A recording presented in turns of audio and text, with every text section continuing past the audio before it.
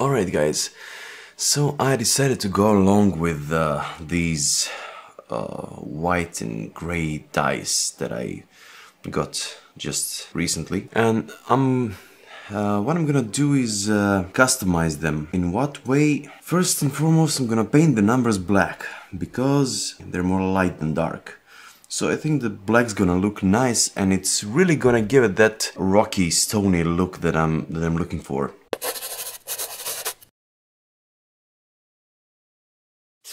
Now, thanks to the magic of video editing, I prepared my painting kit. I'm gonna start by painting the numbers first. As I said, they're gonna be black.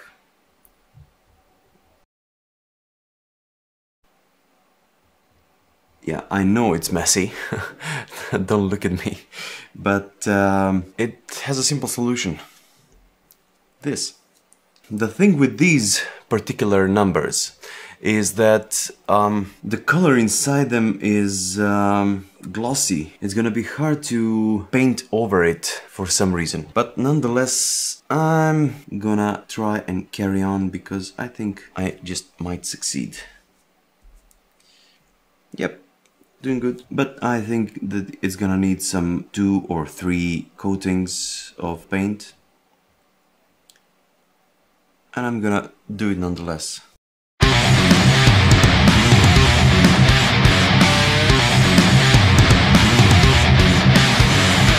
You can do this as well. You know, you just need some acrylic paint, a fine brush, some kitchen paper,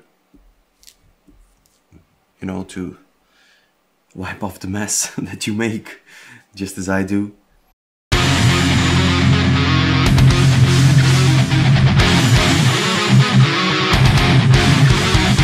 Now I'm thinking to leave the 20 gold, keep it as it is. I just might repaint it with the gold color that I have.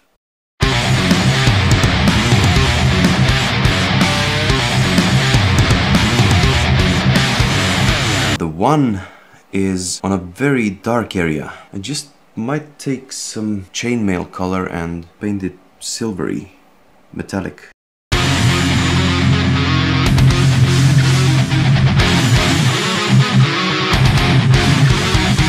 Tell me in the comments, how do you like this customization process? The first time I did it with my old dice, I was somehow satisfied in a very weird way, because something that I already had, I made more of my own, and that gave me a strange satisfaction.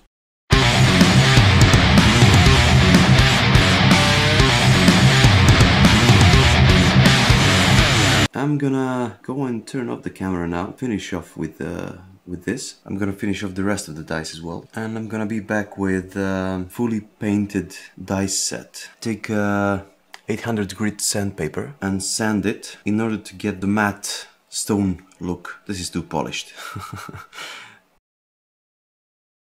Alright, now I'm finishing up the last details on these dice.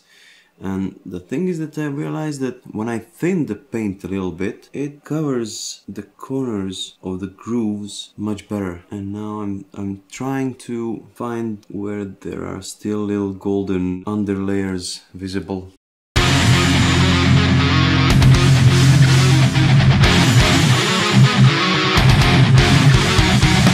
Now, let's get on with the sanding. Let's start with the 6-sided die.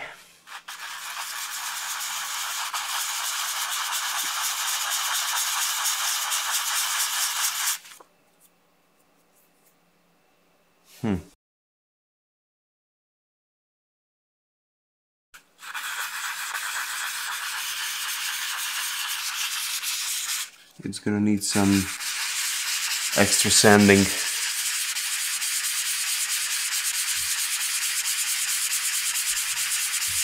But I think it's gonna turn out to be quite good.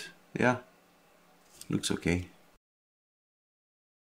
The numbers, they're not perfect as well, so there is still some shiny spots right by the edges next to the grooves, but I'm gonna keep on sanding it and, you know, see where it takes me until I get it done. So a whole sheet of sandpaper later, I'm finally done. You can see this, it used to be sandpaper, now it's just paper. Which should be my next project? Number 1, number 2, number 3 or number 4? Tell me in the comments below. And the final reveal. What do you guys think? Just look at this. Look how it turned out. The one on the dark surface, the golden 20 on the light surface. They feel so comfy to the touch. The surface got kind of, I don't know, like a velvet or something. Tell me in the comments down below, what do you think? I would appreciate a thumbs up if you like what I did, and a subscribe if you're new to this channel, and I'll see you next time.